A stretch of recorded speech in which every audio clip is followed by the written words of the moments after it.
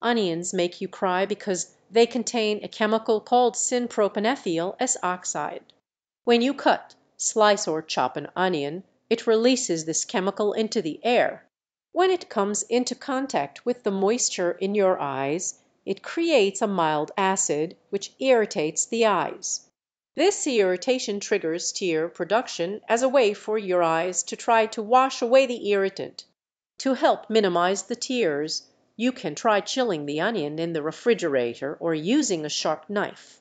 Additionally, cutting the onion near running water or wearing protective goggles can also help reduce the irritation.